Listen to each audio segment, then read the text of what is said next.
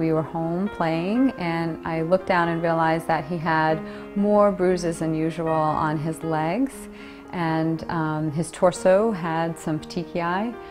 So I took him into the doctors, and they had labs drawn, and they called me the next day, and I knew when the doctor said that his labs were remarkable, there was a problem.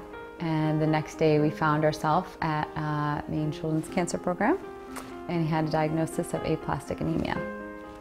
And so essentially that meant he had bone marrow failure. River had very, very low platelets, and that meant he could not play in the usual way that an almost 3-year-old could.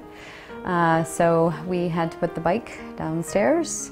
We didn't get the swing set that summer. He has a Metaport, and that is how he has blood draws, essentially. He had a lot of blood draws they were doing in the arms, and it was becoming traumatizing for him. So for children in his circumstance, they put in a port, and that's when Greg came in. That's when we received home health services. When I first met River, he was in a pretty scary situation.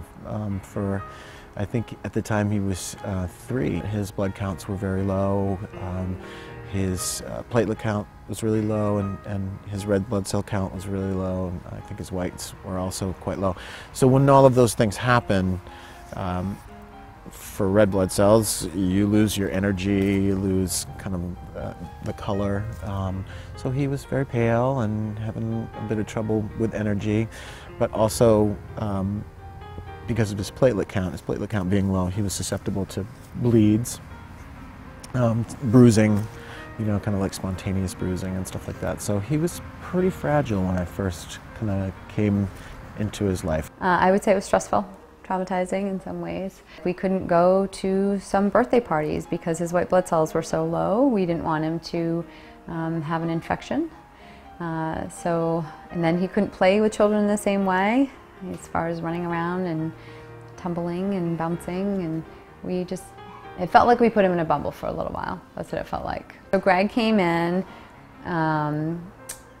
initially weekly or sometimes twice a week to check on River and access his port and draw labs so that we could see what was happening with his red blood cells, white blood cells, and platelets. A big part of our routine was going to be drawing blood every day, and certainly this was an uncomfortable thing for River, to have a needle placed so that blood could be drawn. The medications that he was on had some not so great side effects. You know, he was also on some steroid treatment, I think, at one point, which made him a very moody young man. Greg's been with us for 2 years, and he's here on time, on a regular basis, taking good care of River, having fun with him. For kids of this age, I think it's so important to turn a medical visit into something that doesn't feel so medical. When your heart is just overwhelmed with grief, you need somebody to step in professionally and help care for your child and your family, and that's what Greg has done for us.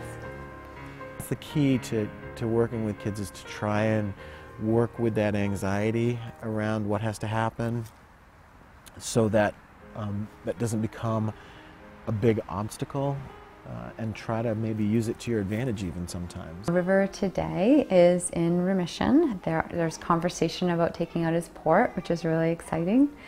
And he's able to play, which is what you saw today. He's so full of energy and life, laughter.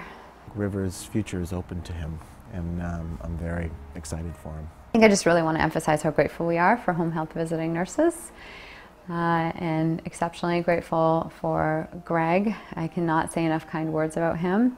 We count our blessings every day, and Greg's one of them.